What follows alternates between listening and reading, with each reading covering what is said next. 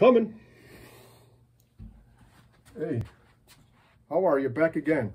You want to look at some of the uniforms in here?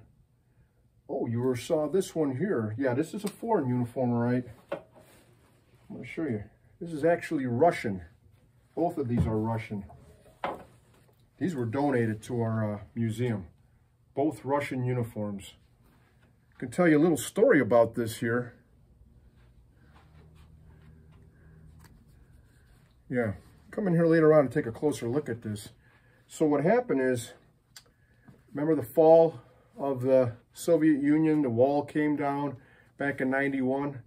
Well, somebody in this area actually went to Poland, who was originally from Poland, went to Poland, and clever guy knew that the Ruskies were going to be moving out. They're going to be leaving Poland, etc. And so he went there, and on a black market, he bought a ton of Russian uniforms and some equipment. So these two items here, they donated it to our museum. Nice collection, nice addition.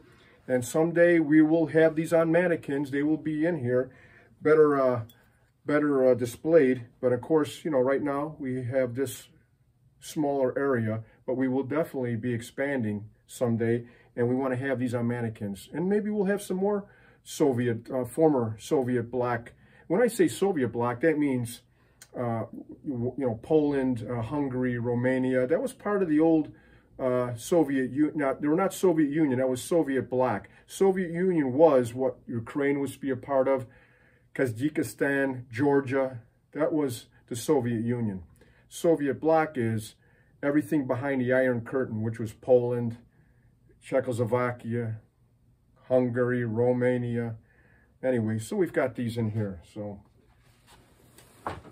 yeah, I got some more stuff in here.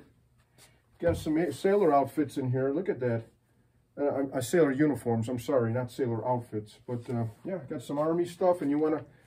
All right, you're going to get going. All right, well, okay, so... Yeah, look at... You don't want to look at that now? Okay. All right. I'm going to let you go. We'll see you. Take care. Bye-bye now.